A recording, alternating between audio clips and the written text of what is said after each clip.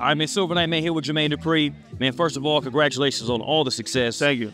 From Houdini to Run DMC to Silk Times Leather to 30 years in the game to now being inducted in the Walk of Fame here in Atlanta.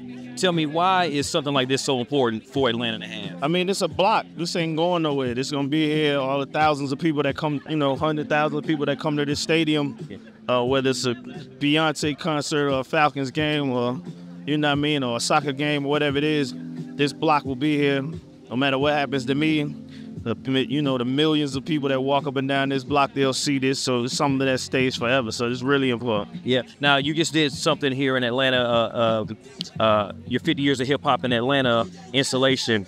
Again, for Atlanta, why is that so important to let people know what's been going on here in Atlanta over these past years? I mean, because, and starting out, when I started out, people forget about it. And Atlanta was a forgotten city in hip-hop for a minute, and it took a lot for us to get to a space where everybody paid attention to us. So it's really important to keep people paying attention to us and make sure, because we all work so hard to get that attention. Yeah. Well, congratulations, well deserved, and keep being great, man. Thank you so much. All right, brother.